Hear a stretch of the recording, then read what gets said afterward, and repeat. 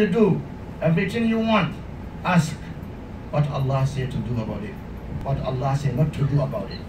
That will help you get taqwa. May Allah bless us with taqwa. Today, inshallah, our topic is something which we disregard. We don't take it so important. Why? Because we are in the West. That's all. It's something which we consider is not big deal. We have the freedom of speech. While a Muslim, your freedom of speech is controlled by rules, by morals, by ethics. There's four things as a Muslim you shouldn't joke. You shouldn't use your freedom of speech in it. Ever. Ever. No matter how free you are, you shouldn't use your freedom of speech in these four things as a Muslim. One is about the nature of Allah, about the Zat of Allah. Don't discuss this too much. Accept what He and the Prophet ﷺ told you about Allah. Accept it the way it is. The private life of the Prophet ﷺ, as a Muslim, don't use your freedom of speech on that. Don't discuss it too much. Don't argue about it too much. Accept it as it. Your parent, who they are, their faults, their shortcomings. As a Muslim, you shouldn't discuss it, you shouldn't joke about it, you shouldn't use your freedom of speech in it. While we are in the West, we take the habit of saying whatever we want. As a Muslim, you shouldn't do that. The Quran, you understand it, you don't understand it, but what Allah has said about in the Quran, accept it as it. If you don't understand, ask. But don't use your freedom of speech in it, because it will hurt your religion. These four things, as a Muslim, you have to be careful about them. Give them utmost respect. Don't discuss too much about them, because you will enter in a zone which you will drown totally. Now, most of Muslims, they like to discuss the validity of the Quran. Is it true or not true? How this is. Don't do that as a Muslim. It will affect your Islam. It will take you out of Islam fast as possible. And your parent. And inshallah, our topic will be about parent. Because, alhamdulillah, we came to the West. We work in, we study in. Alhamdulillah, we consider ourselves civilized now. We have money. Our parent, we don't give them the utmost respect. They do. And we have to know as Muslims, respecting your parent is not what they do to you. It's not what they give you. It's what Allah subhanahu wa ta'ala asks you to do about them. And it's the few subjects in the Quran which Allah explained in detail. Even the prayer, He said pray, perform prayer. How many, when, that He leave it to the Prophet sallallahu alaihi wasallam to tell us.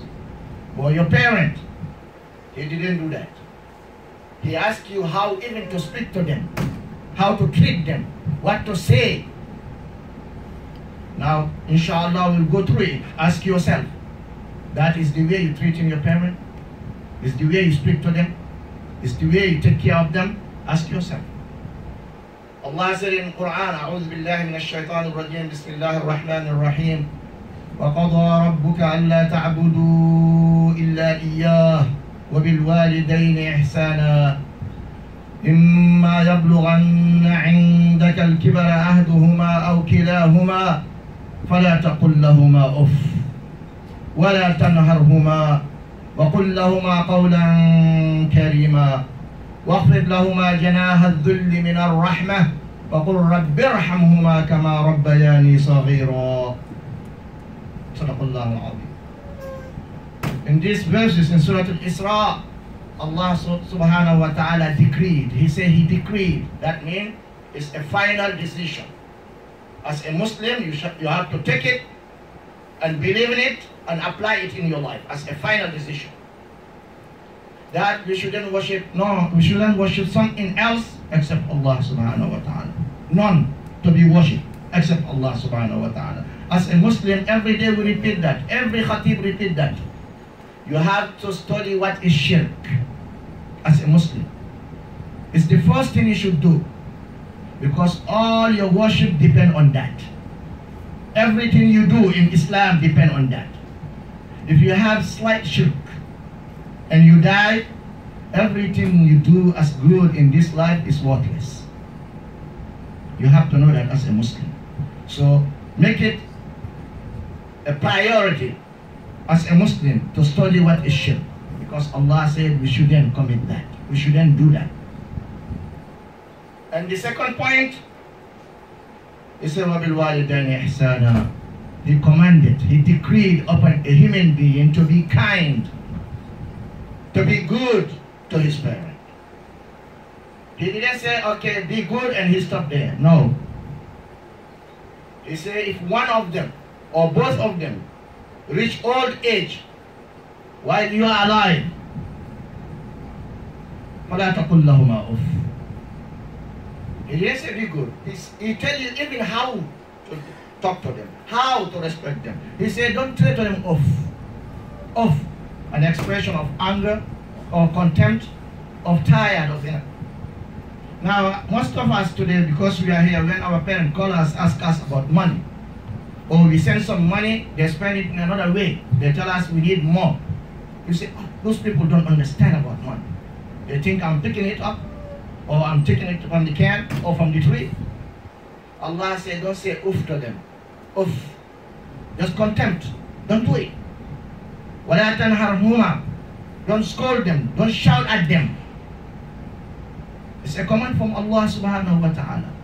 No matter how free you are, Allah said, do not shout at your parent, ever.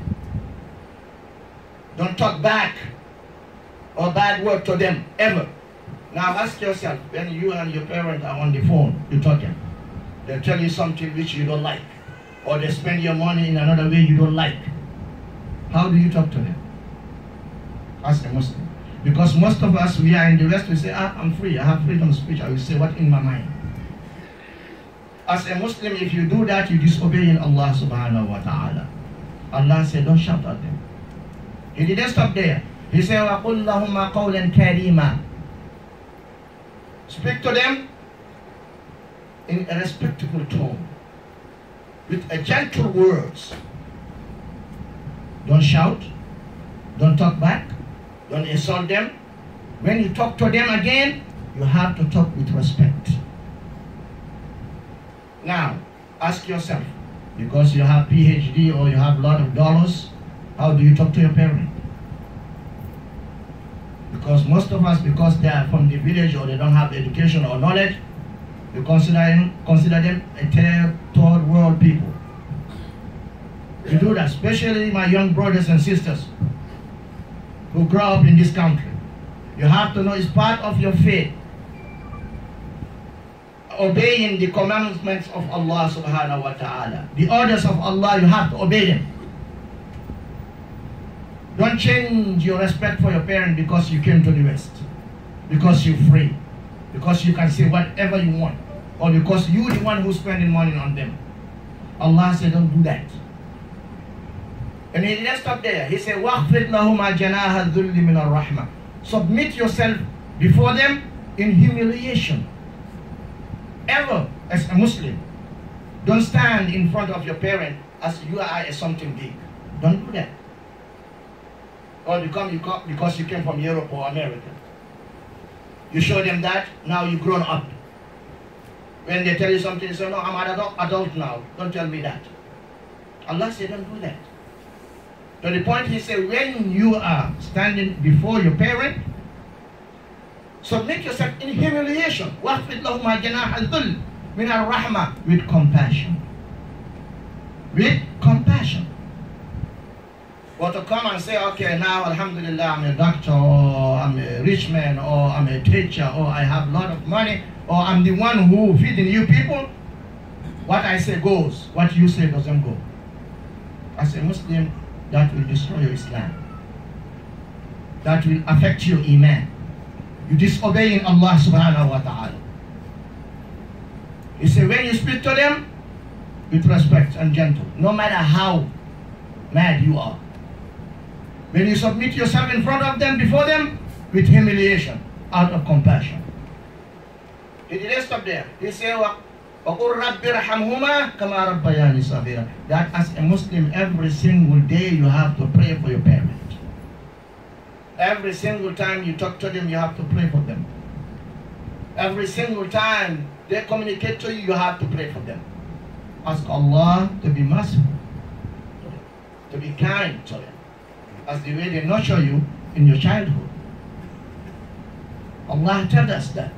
Well, most of us, we take it as a joke right now. Especially the young guys. Especially the young guys. You have to know, respecting your parent, Allah didn't put it at last place. He put it at second place. Second place. He said, don't commit shirk, worship Him alone, and be thankful and grateful to your parent. And He teach you how to do it. Most of the things in Islam, Allah will say, do it. But the explanation will come from the Prophet ﷺ. Except this matter. He explained it, how to talk to them, how to comply with them, how to react to them. He said, don't say bad word to them, ever. Ever. Because He said, He reminds us. Why? He said, وَوَصَّيْنَا الْإِنسَانَ بِوَالِدَيْهِ حَمَلَتْهُ أُمُّهُ وَهْنًا عَلَى وَهْنٍ وَفِصَالُهُ فِي عَامَيْنِ أَنِ اشْكُرْ لِي وَلِوَالِدَيْكَ إِلَيَّ الْمَصِيرُ. He said He commanded a human being, not only a Muslim, every human being, He commanded you to be good to your parents. And He reminded your mother carried you. She carried you in her womb, in her belly. Despite weakness upon weakness, despite hardship upon hardship. You imagine, even your cell phone, if you put it in your back of your pocket 24 hours, you will take it and flip it out. You cannot even sit. Remind someone taking you 9 months, 8 months in her womb with you. After that, when you grow up, you talk back to her. You consider her weak or uneducated because you make some dollars. Allah remind you. In 2 years, from giving birth to weaning you, 2 years, 24 hours, you are stuck with her. And they are the only people in the Quran, Allah said, thank me and thank them. He didn't say thank me and thank the prophets. No. When He said, Anishkur li wali walidayk. Be thankful to me, Allah. Be grateful to Allah. And say, be grateful to your parent. Automatically. He's right and your parent's right. And we have to know in Islam, obeying your parent is something which Allah and the Prophet ﷺ ask us to do. And it's in the highest position in Islam. Not lowest, the highest.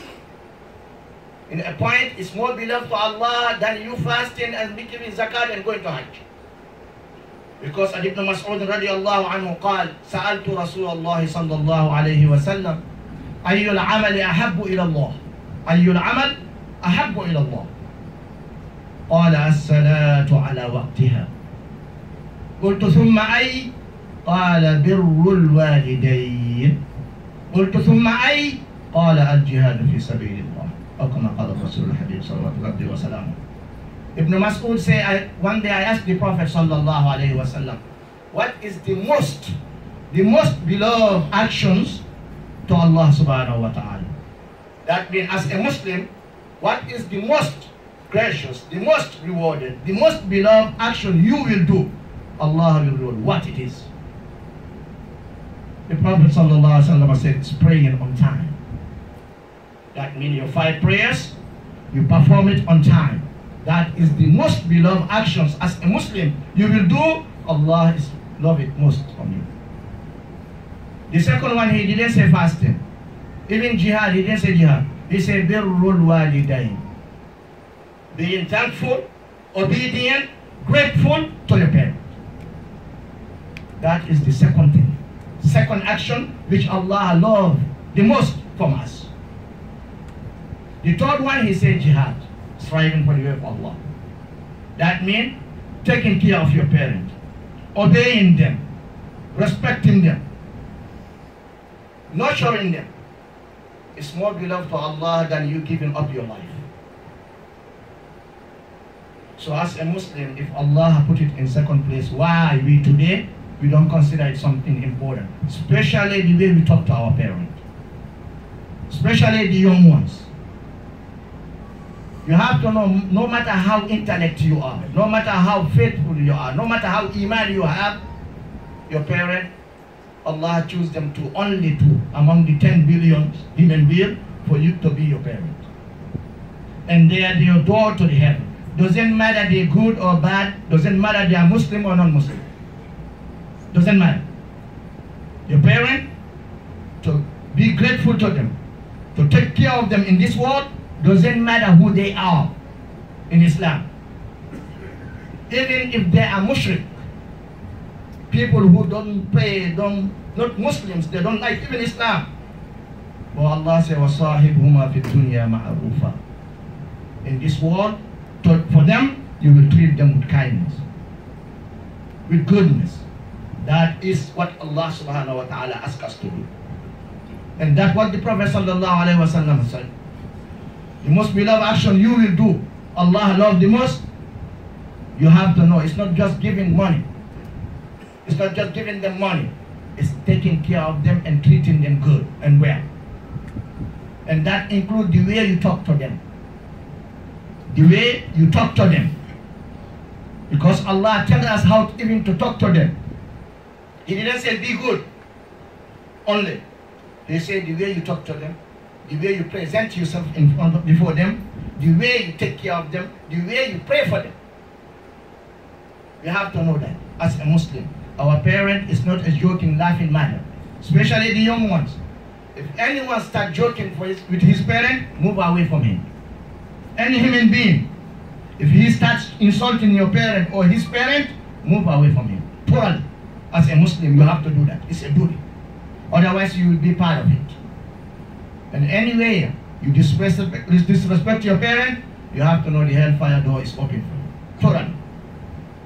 Because a man came to the Prophet sallallahu alayhi wa sallam, جاء رجل إلى النبي صلى الله عليه وسلم فقال يا رسول الله من أحق الناس بحسن صحابتي من أحق الناس بحسن صحابتي قال أمك قال ثم من قال أمك قال ثم من قال أمك قال ثم من قال أبوك. A man come to the Prophet sallallahu alayhi wa sallam and he said, "O Prophet, in the humanity, in the world, who I should treat better, who deserve my best treatment in this planet, among the whole people in the planet, who deserve the most?" He said, your mom, your mom. The person said, who next? The Prophet said, your mother. He said again, who next? The Prophet said, your mother. 3 times. Then he said, your father. That means your mother, you should treat her better than your wife, better than your kids, better than your best friend, better than your bosses. Your mother has the priority. Now, some of us, Muslims, we take the habit of the West. Our garages are bigger than our mothers' homes. Our insurance we pay for our 3-4 cars is more what we send for them. Just $1,000, $2,000 we send for them this month. If next month they ask, they think what? I'm collecting money from the bank. While your cable bills and your insurance is more higher than what they ask you for. As a Muslim, you have to be careful of that, brothers. Having the luxury while your parents sleeping in one bedroom, or they have to go to work, while you wasting money, Allah will ask you about it. Because the Prophet ﷺ told the companion and us, the best treatment you give to a human being in this world who deserves the best, it's not your wife, it's not your kid, it's your mother. Your mother first. You take care of her more than what you take care of your kids. More than what you take care of yourself. 3 times, he said your mother, then your father. Now ask yourself, is the way you treat your mother? Who live luxurious, your wife or your mother? Who eat more better food, your kids or your mother? Ask yourself as a Muslim, answer it. and know what the Prophet ﷺ told us and what Allah subhanahu wa ta'ala said. To the point, even when one man جاء رجل من النبي صلى الله عليه وسلم فاستأذن للجهاد فقال النبي صلى الله عليه وسلم أحي والداك؟ قال نعم. قال ففيهما فجاهد. A young man came to the Prophet sallallahu alaihi wasallam and said, Prophet, give me the permission to go to battle with you. That means I will give my life for you. The Prophet asked him, do you have parents? He said, yes. Are they alive? He said, yes. The Prophet said, return to them and take care of them. That is your jihad. That is the place of a parent Allah gave we Muslims. We shouldn't be like a non-Muslim brothers. When your parents say help them something, you shout. When they ask you take me somewhere, you say hurry up, I'm tired, you're making me late. As a Muslim, you shouldn't do that. No matter how they ask you money, brothers, whatever you give them is little toward them. It's little. One day a man came to the Prophet complain about his father using his money. The Prophet said, Anta wa maluka li abik. And short answers. He didn't say what he do, what he didn't do. He just complained, my father spending my money doing. The Prophet said, you and your money and your wealth is for your father. And end of question. Now what we do? How do we talk to our parents? Because we have freedom of speech, be careful of it. Otherwise hellfire is open for you. وأقول قولي وأستغفر الله لي ولكم فاستغفروه إنه هو الغفور الرحيم.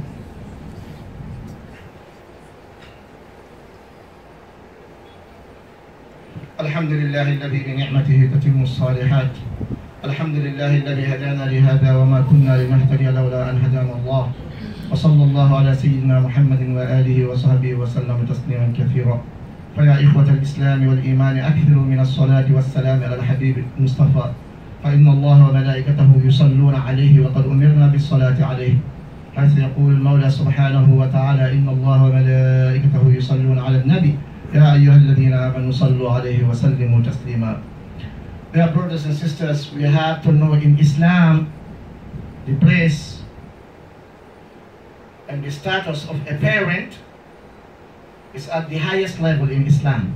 The highest level. Not the lowest level. Not optional. It's obligatory, mandatory to take care of them. Especially when they are old. Especially when they are tired. Especially when they are needy. Especially when they are poor. It's not befitting of a Muslim who have Iman in his heart to have the biggest house while his parents are sleeping in a tiny home. It's not befitting of a Muslim to drive an expensive car while your parents are working hard to feed themselves. It's not befitting. It's not befitting of Muslim to take your family and your wife, put them in a nice home, and take your parents and put them in a nursing home. That is not Islamic. It's against Islamic teaching. Against Islamic teaching. To have a nice home, because your wife or your kids don't want your mom there or your dad, you take them out of the house. It's not befitting of a Muslim. They should be in a better place than you in your life if you want the akhirah. And as the Prophet ﷺ one day told the companions, من أكبر الكبائر أن يشتم الرجل والديه. قالوا هل يشتم الرجل والديه؟ قال نعم. يسب أبا الرجل فيسب أباه. ويسب أم الرجل فيسب أمه. أو كما قال الرسول الحبيب صلوات ربي وسلامه عليه. He said among the gravest sins is a person to insult his parent. The companions didn't understand it. They said, how someone with a common sense can insult his parent? How that can happen? Can someone do that, Prophet? He said, yes. They say, how? He said, if you insult someone's parent, you insult somebody's father, then he insulted your father. You are the one who insulted your father. Or you insult someone's mother, then he insulted your mother, you are the one who insulted your mother. See the way, the equation. That means in any way, as a Muslim, you shouldn't cause anything harm happen to them. You shouldn't insult someone's father for not him in return to insult your father. that will be you are the one who instigated and insulted your own father. To that point, as a Muslim, especially the young ones, in Islam we don't have mama jokes. Even on the TV, don't watch it. Anyone who is joking with his parent, don't listen to him, don't be near him, don't accept it from him. Move away. Otherwise, you are the one who disrespected your parent. And the Prophet ﷺ told us it's among the gravest sins. Among them. He says, ثلاثة لا يقبل منهم فرضا ولا نفلا خابوا وخسروا العاق لوالديه والمنان والمكذب بالقضاء. 3 people Allah won't accept for them anything. Prayer, good deed, obligatory or voluntary, He won't accept it from them. One of them is the person who is ungrateful, unkind, undutiful to his parent. And we said in Islam, doesn't matter their religion, doesn't matter their behavior, doesn't matter. They're good to you, they're bad to you, they are your parent. Allah asks you to respect them. Allah asks you to be good to them. Allah asks you to be kind to them. And if you don't do it, in the day of judgment, what you pray, what you do good, He won't accept it for you. Because you didn't follow His order. You didn't respect the people He tell you to respect. And we said in the Quran, He never said thank me and thank someone else except your parent. He said thank me and ishkur li wa liwalidayk. And we know we have to thank the Prophet because he is the one who taught us Islam.